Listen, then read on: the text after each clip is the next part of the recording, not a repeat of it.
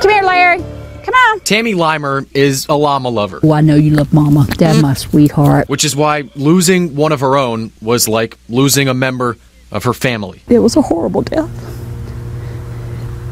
And she was one of my pets. Union County deputies say these 3 men went onto Limer's farm Wednesday afternoon, brutally killing one of her llamas. I know these animals good enough to know that she laid there and screamed and screamed. Limer says 10-year-old Mighty was cut in half.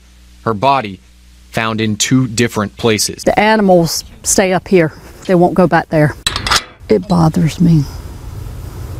It makes me mad. James Lee, Alexander Clark, and Cody Bray are in jail, charged with felony breaking and entering, felony larceny, second-degree trespassing, and cruelty to animals. They did what they needed to do, which was heinous.